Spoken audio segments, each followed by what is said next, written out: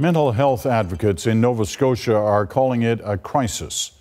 This school year alone, 3 junior high school students in Cape Breton have ended their own lives, with the latest a 13-year-old girl happening just this past weekend. She was a victim of cyberbullying, and as Angela MacIvor reports, the province has no way to legally combat online attackers. Madison Wilson was only 13 years old when she took her own life on Father's Day. She loved everything, loved her music, always on her phone.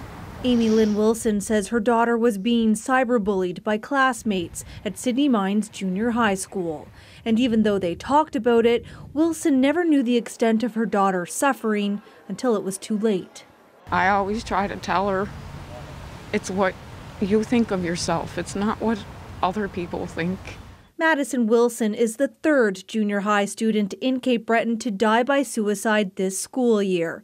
But as students seek mental health support, the options continue to shrink. The school board recently cut guidance counselor positions, and the wait time to see a child psychologist is at least a year. The province's newly appointed education minister says it's time to intervene. We're of course committed to doing whatever we can to make sure the supports that are there, that people know about them and can access them, and of course always open to enhancing these services. Nova Scotia already tried once and failed to combat cyberbullying. It was in direct response to the death of Rehtaeh Parsons in 2013. The 17-year-old attempted suicide and later died from her injuries. The Cyber Safety Act was meant to punish people who make threats online. And for 2 years, a team of investigators followed up on complaints by issuing warnings and court orders.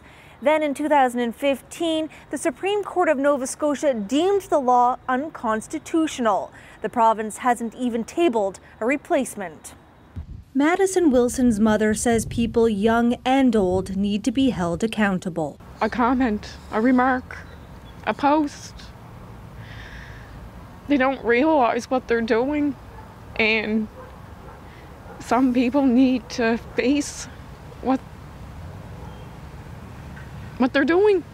Her advice to parents: always demand a password, even if your child refuses. She said it could have saved her daughter's life.